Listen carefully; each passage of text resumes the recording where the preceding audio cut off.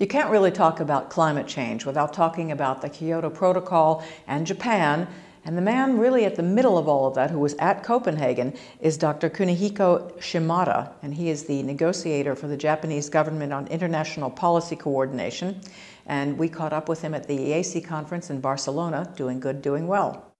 Thank you very much, Kuni, for being with us on INSEAD Knowledge. I'll start with the obvious, Copenhagen. You were there. Did you get what you wanted?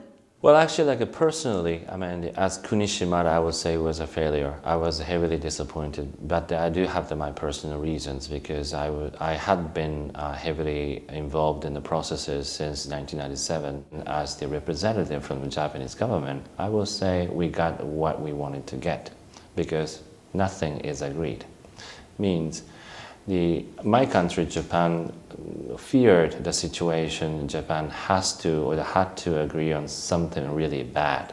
It's a very not fair, unfair results in Copenhagen, just being pushed that the developed states has a responsibility to emit lots of GHG emissions historically. That's why we have to take the responsibility, period. What more can be done with the Kyoto Protocol? There are two different negotiation tracks at this moment. One is the ad hoc working group based on the Kyoto Protocol, which is talking about the developed countries, states' commitments, especially numerical commitments beyond 2012.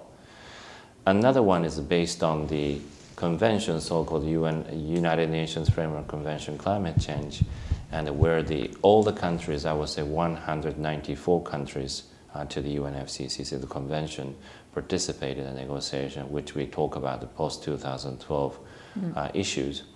So basically, if you look at the components in both tracks, they negotiate basically the same thing. This year, the course of the year 2010, based on what the heads of states agreed, so-called the Copenhagen Agreements, and what the negotiators came into term, so-called the KP side of the AWG agreement, the negotiated text.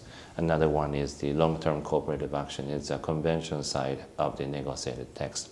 So based on these concrete examples, the documents on the table, rather than just go, with the parallel tracks, I would say that the first thing we have to do is come back to the key elements, and also then try to merge into one track. What impact has the economic crisis had on your negotiations? The climate change issue received the highest level attention from the heads of states, even before the Lehman shocks and also global economy downturn.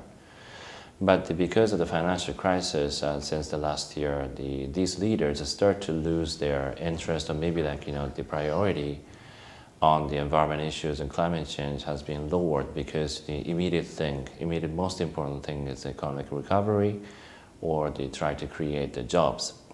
So employment creation was one of the top agendas for the global leaders, who also try to show their support for the climate change issues, because climate change is not only the environment issue, but also the economic question and the energy security and food security. It ranges in many different issues at the same time in the society. But unfortunately, this financial crisis hit every country, all the countries, in more than expected. So even though on the surface or in the public speech, the politicians and leaders can say, well, we will keep keep our level of the commitments to the climate change issue.